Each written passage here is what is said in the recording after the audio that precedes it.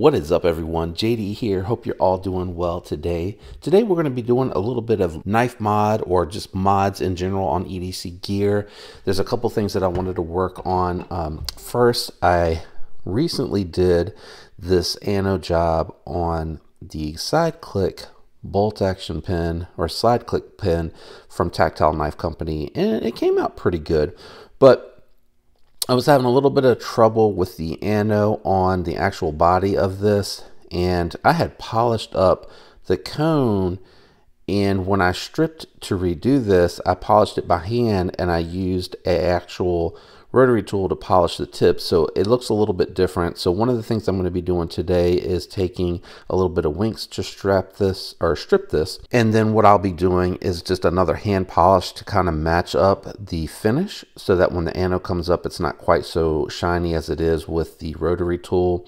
And I'll be removing the button on here, the titanium button, to go ahead and bronze anodize that to kind of match that all up. I think it'll look really good. So we'll be doing that today. And then the other thing that I wanted to do today is I wanted to go ahead and change a little bit up on my Tucson. So first thing, the ano collar or titanium collar ano is a little bit darker on this side than it is on this side.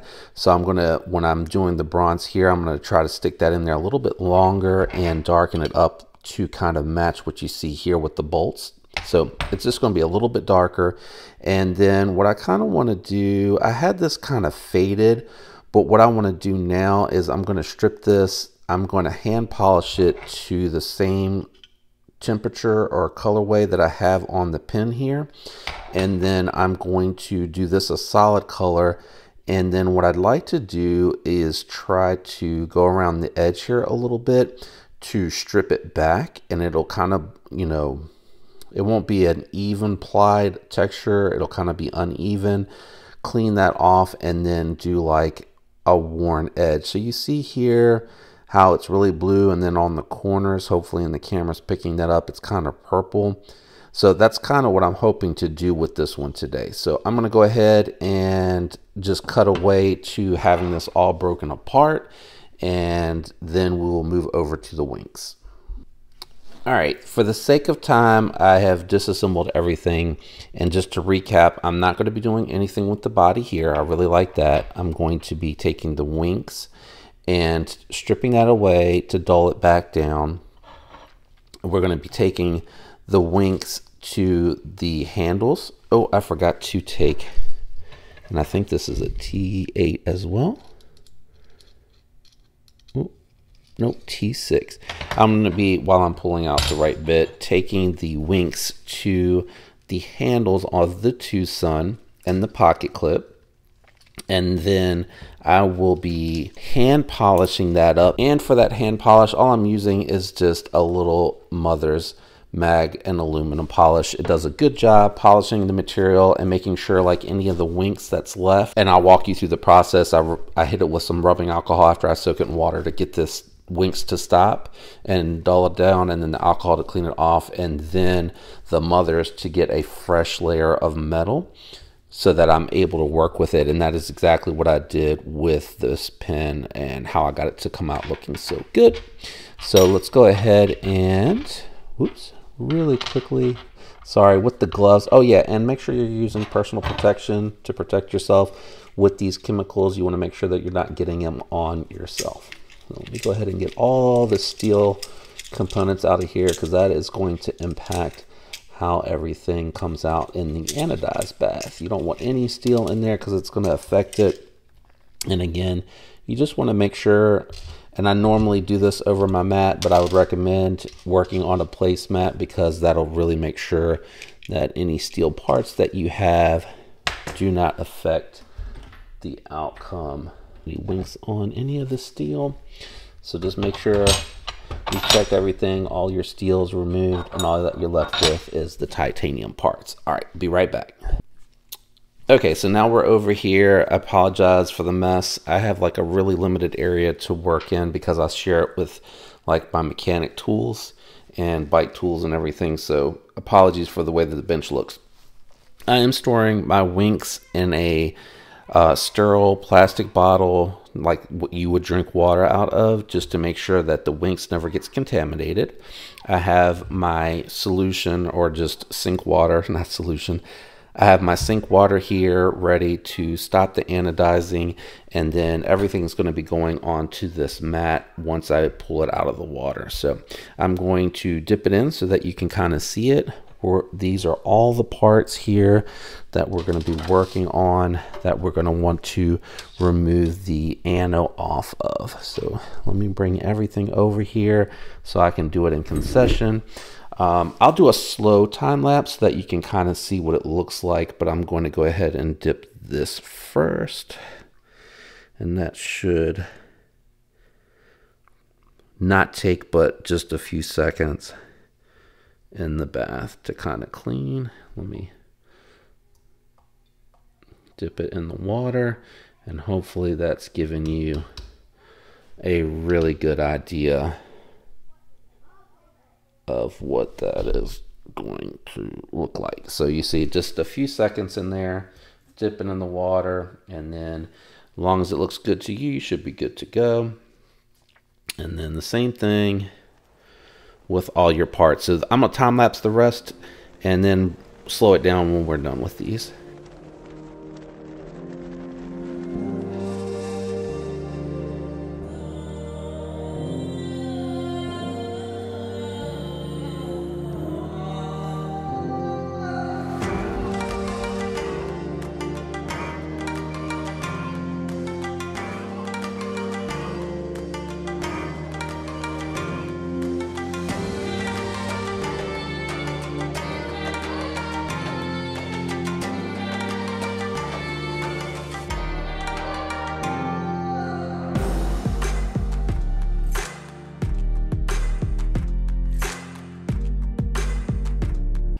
Just in case anyone is wondering, I use the Grease Monkey off Amazon. I have found that these gloves work best for me.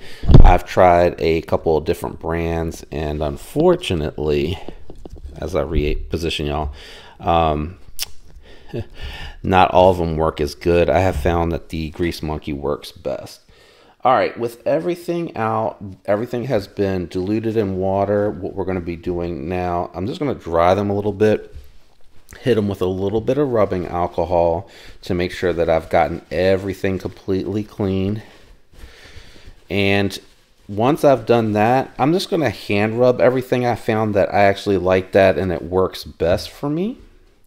But if you found or have done something that you think works better, let me know. Also, that Winks is potentially very damaging to the materials that I'm using, which is why I only put them in there for like 10 to 12 seconds to just strip exactly what I need, and in hopes that it doesn't damage any of the metals. But be forewarned, if you're using the Winks, you run into that potential that it could damage the material. I have spoken with JD, goes by J Dizzle over on Instagram, and he highly recommends and has used at high frequency, it sounds like, multi-etch, and I probably will be converting to that because I don't want to damage my products. I really want to take the best care that I can of everything that I'm using.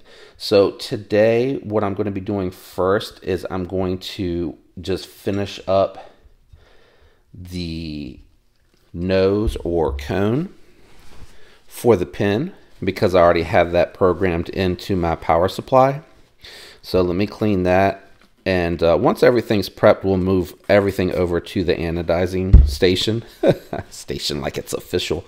Anodizing station. So I'm going to just time lapse. I'm not going to talk through all of this. I'm just going to time lapse. What I'll be doing is cleaning all these with rubbing alcohol, make sure that I have no winks left over to counteract the anodizing that I'm going to be doing. So just be very thorough with that and very generous with your alcohol or cleaning solution if you want to use Mr. Green. Either one of those work for me. And then polish everything up to your liking, or leave it dull if you like the dull look. And then I'll explain and walk through what I'm going to be doing at the anodizing station. So let me go ahead. This looks pretty good, feels good. doing the pin parts first, and then I'll do the knife parts. So I'm gonna time lapse it.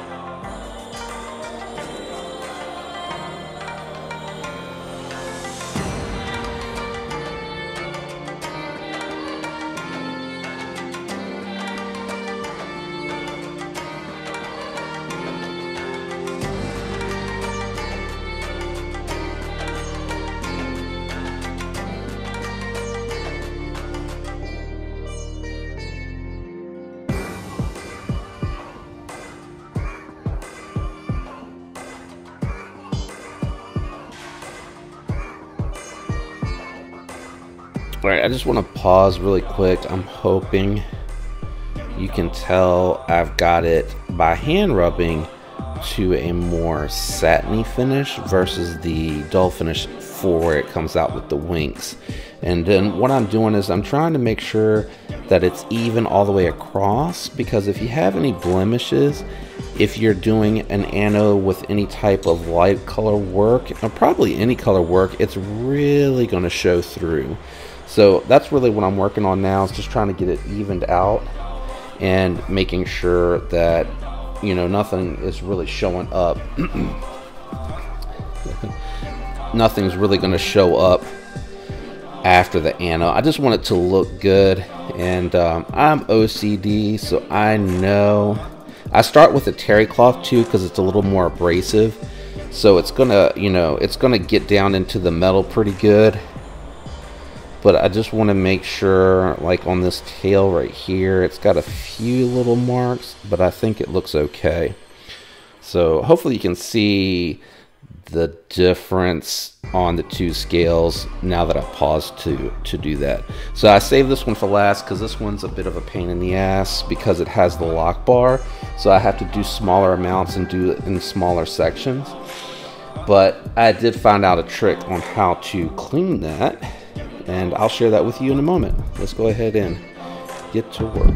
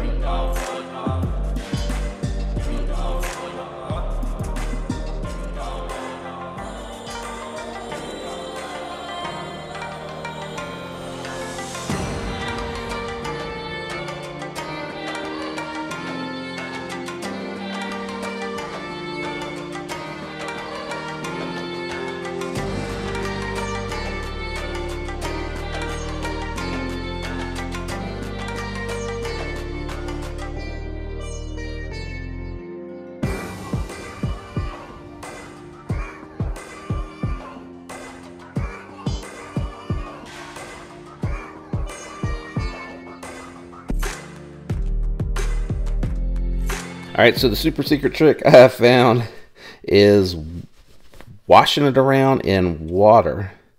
That actually seems to dilute the polish to the point where it just kind of runs off of it. I know you're probably hoping for something a little bit more ingenious than that, but in all honesty, I have found that's what really works. And these shop towels are really good for cleaning up stubborn fluids. I have found like paper towel is really awesome at absorbing the loose waters after you do that. Okay, for the sake of time, I'm going to refer you to any of my other anodizing videos, and the supplies and everything for those will be in those videos. This again is just specific to these two items that I'm anodizing today. So if you're familiar with how to anodize, then you already know. Because I did the rest of the pin at 24 volts, that is what we're going to be doing for the nose. And then we're going to turn it up to 26 for the Tucson for the scales. And then the push button on the pin for the side click and the top click, we're going to drop it back down to 9 volts. And we're also going to do the pocket clip and 9 volts for the pin, along with those collars, which I do need to clean. I need to clean those collars. I didn't do that. And then I'll show you all the results. We'll get back to the table, but I'll time lapse this so you can kind of see it.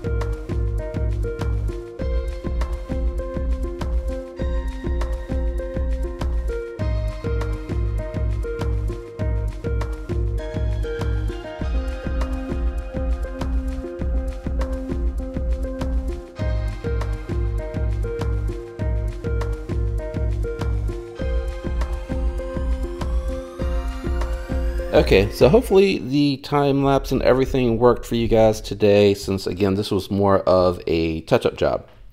So a couple things that I tried a little bit differently. I decided to lower the voltage for the bronze hardware, and I upped it for the scales on the Tucson to try to get it a little bit brighter.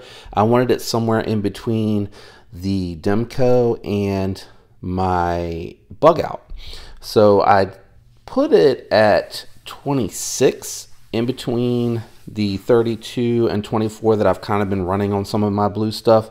So I'm going to bring it out here. Hopefully you guys think it came out as good as I think it kind of did. So here is the Tucson in the new color. And apologies because my hands are a little greasy, dirty from cleaning everything up. So let me know what you think. I darkened up the collar a little bit. I wish it had titanium hardware. I think that really would have made it pop and sing. And then I decided to bronze the pocket clip instead this time. So that is the Tucson and how that came out. If you like that, give me a like. I went ahead and finished up my tactile turn side click pin, and here is that one. So It still has a little bit of reflectivity in the, and again, it has my fingerprints all over it, sorry, in the cone, but I think it's a little bit more clean in the lines. And then, like I said, I did the click button and the clicker itself to match the bronze hardware. So I think that came out really good. You guys can obviously tell that I like myself some blue. But let me know what you think in the comments down below. Do you like the colorways? Did you like it better on the blurple? I know this time I did not get to the edging yet. I want to actually save that for the weekend. So that'll be phase 2 of the Tucson, where I'm going to try to go along the edges and strip it away and then come back and do like a little bit of that bronze fade on there that I've seen some other folks do. So I'd really like to try that. I think for me, I like the deeper, more vibrant blue. So around that 24, 25, 26 mark, I think I like that. I think this was 26 actually. This is 26. I like this a little bit better than the 32. You still get a little purple in there, but not too much, a little purple hues. This one definitely has more purple in it, giving it like that blurple look. Really like that with the bronze. I think that looks good. Let me know what you think down in the comments. I'd really appreciate the input and feedback on what you all think. I will try other colors in the future. That's why I bought some of those more affordable EDC items, to try those other colors and combinations as well. These I really use a lot and enjoy a lot, so I kind of wanted to do them in colors that I liked, but I promise I'm going to try other ones. If you enjoyed today's video, do me a favor, leave that like, consider subscribing if you're not already subscribed, and don't forget to turn those notification bells to all so you don't miss alerts when future videos drop. I hope each and every one of you have a fantastic week, and until next time, peace.